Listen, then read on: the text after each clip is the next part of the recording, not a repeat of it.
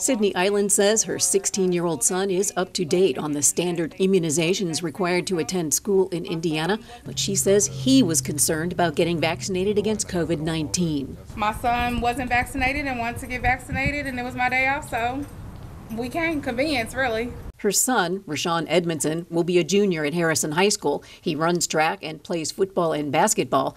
He sees the COVID-19 vaccine as a move toward life before COVID. I just think it's convenient, and so I don't really have to wear a mask. The Tippecanoe and Lafayette school corporations will not require masks inside schools when classes start, but Melissa Prochnow is glad masks will be mandated when her 14-year-old and 11-year-old children return to school in West Lafayette. I think it's the only preventative measure we have for kids that are under the age of 12 right now at school. Schools don't have the capacity to social distance in the way that would help prevent the spread, so the only thing that they really do offer is mask protection at this point.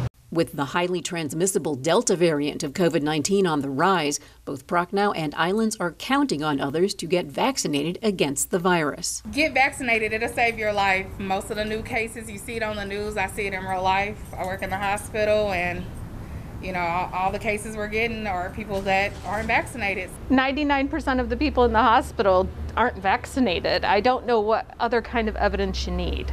The County Health Department will continue to administer COVID-19 vaccinations to those who are eligible here at 2577 Maple Point Drive in Lafayette.